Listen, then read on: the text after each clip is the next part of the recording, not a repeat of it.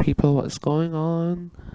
It is beer can chicken on the barbecue. Cluck, cluck, cluck.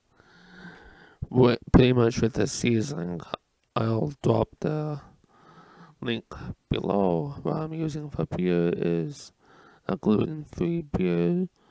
We only have one of two brands here in Calgary that I know of. Pour like about half out and try to remove the tab and potentially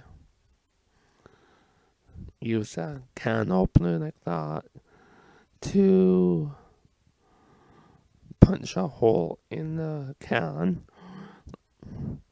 This for better air circulation, I find. No, I won't put any seasoning in it.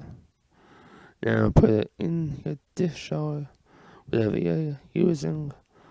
What I find is the bigger joists for this don't work. Like the wider ones, but the taller ones, yes, they work quite well. Yeah, might need to have another hand for this. Yeah, like I said, I'll drop what type of spices I'll use because I use the store-bought seasoning spice mix, but it's really easy to make your own. And now put the chicken on the pan,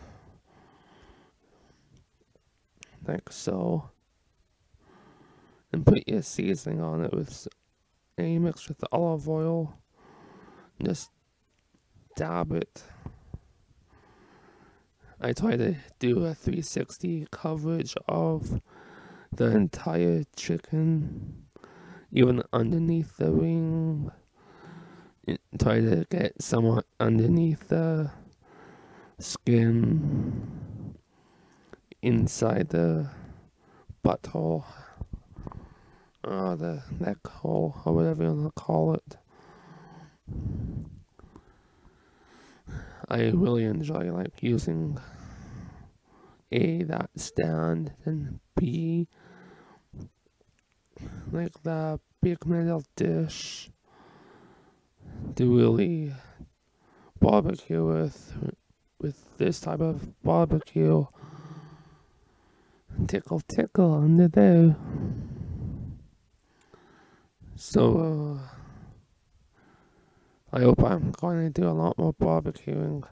Oh yeah, in the pan, I like to cut up potatoes. What I found, the little chunks don't do so good. The bigger cubes actually work a lot more better. The smaller cubes of potatoes and carrots dry out a lot more in the grill. Yeah, I'm gonna feed 5 people with it, so I like to put the